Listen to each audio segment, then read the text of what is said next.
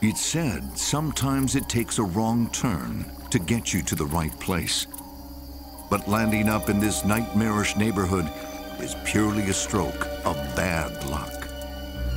For these Venus flytraps are hungry for flesh. With just a touch to one, and then two of the microscopic haired triggers, the plant's jaws trap the prey, setting in motion a bizarre all-in-one digestive system. The sealed pod floods with a lethal brew of digestive juices. Its mouth becomes its stomach, and finally its intestines, as it absorbs the nutrients. But this isn't the most efficient system, for a missed meal means energy wasted. High up above the flytraps, fellow carnivores, the pitcher plants, are a little more proficient. They're passive hunters firmly rooted in one spot. These plants make no attempt to hide in ambush. Once on the lip, the insect is as good as dead.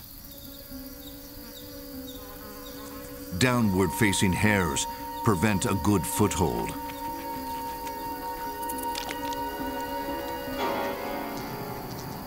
The toxic nectar drugs them.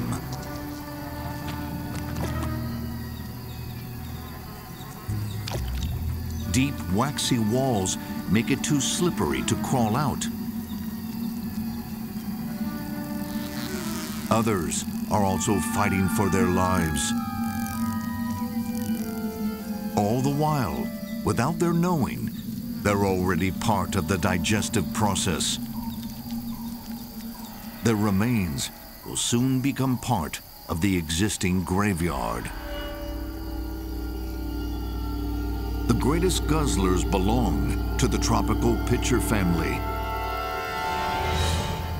Sporting deep tubular pits filled with flesh-dissolving enzymes, it's like an open-ended stomach. Any animal small enough to fit through the mouth of the death pit is fair game.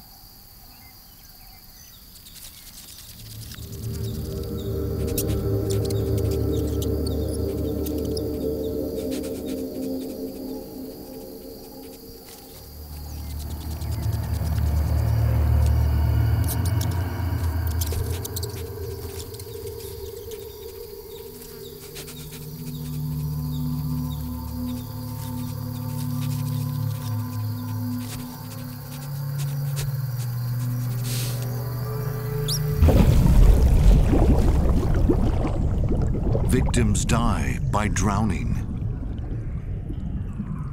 while their flesh slowly dissolves.